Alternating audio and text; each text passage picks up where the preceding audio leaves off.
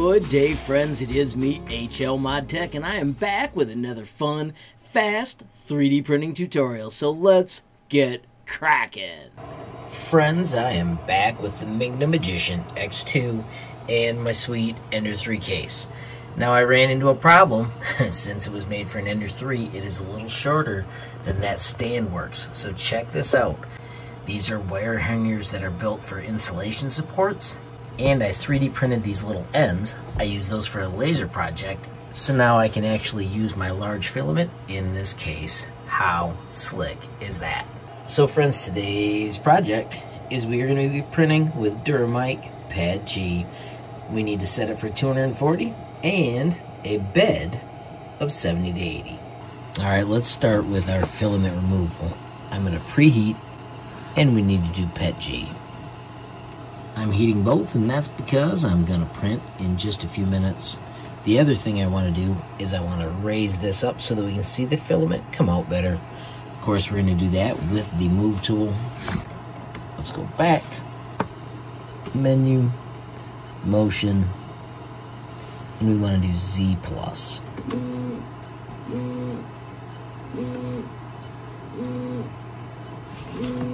And that should work out pretty dandy. So I have gotten my hands on experimental firmware. Check this out. I have got an unload button. You can see there my nozzle is heated up to 230. I'm going to set the distance to 10. Alright, so let's hit unload and see how this works.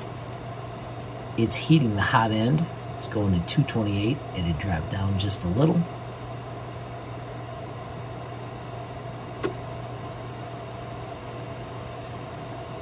And there it is. Filament is pulling out. How cool is that? So you can feel it lifting up. I'll wait patiently. There you can see it just switched colors. And bingo, filament removed. That's awesome.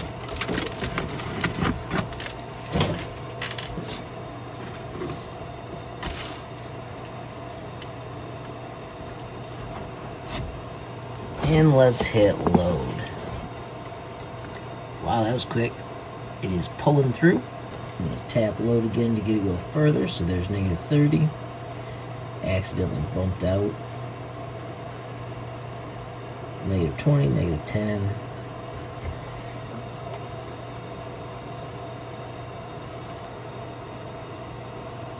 I can feel it pulling down. It's just a little bit at a time. You can see my fingers actually moving.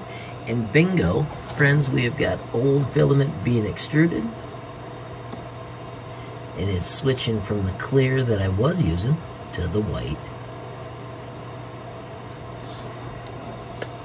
How cool is that? Alright, so with that filament swapped, let's find something cool to print. Today I'm going to print my Gator keychain. So right now you can see that this is green, and that is because I had nylon filament loaded. We're going to switch that to generic, and I want to do Petg. Now I've got one called My Petg I've already adjusted. Let me show you what that looks like. I'm going to once again use my extra fast 0.3 layers, 0.8 for the wall thickness, and 0.8 for the top and bottom. 20% infill, and then these are the things I adjusted. I like 230 for my printing temperature, 80 for the build plate. I'm going to change that to 70.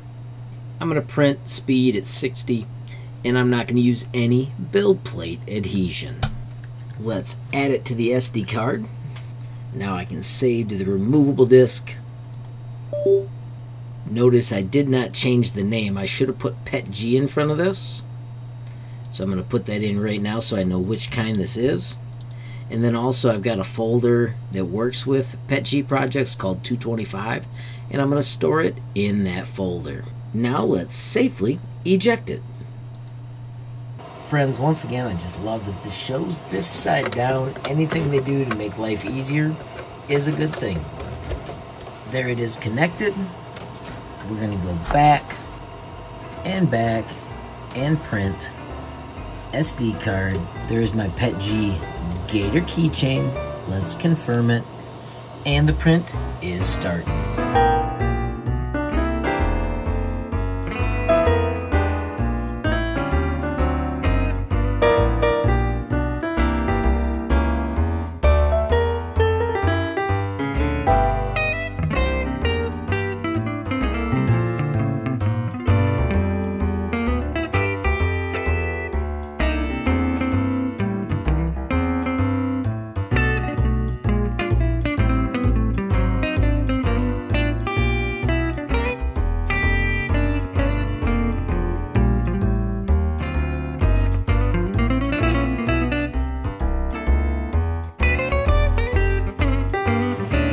we are, friends, printing completed in 21 minutes, 30 seconds. As we slide it back and check out the results.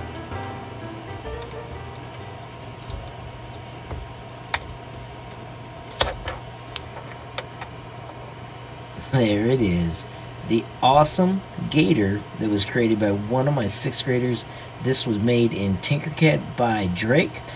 I'll make sure I add a link to the tutorial in case you want to make your very own adorable Gator keychain. Friends, this is my website, HLModTech.com, and this is the designer showcase. Tons of amazing profiles. Right now, though, I want you to hit HLModTech. It loads all of my projects sorted by likes. Friends, if you click on any one of them, there is a tutorial that shows you how to make it. We are scrolling down to find the Gator. Here it is. Once again, reactions are appreciated, and bingo, here's where you can find the tutorial and other cool links. Of course, friends, don't forget my 3D printers tab. I can assure you you can look forward to more videos soon about the Mingda Magician X2. Finally, friends, if you enjoyed the video, please give it a like. Please also hit that share button so more people can learn about HLModTech. Of course, friends, you absolutely make my day if you take time to leave a comment down below. And if you haven't subscribed yet, what are you waiting for? Smash that subscribe button.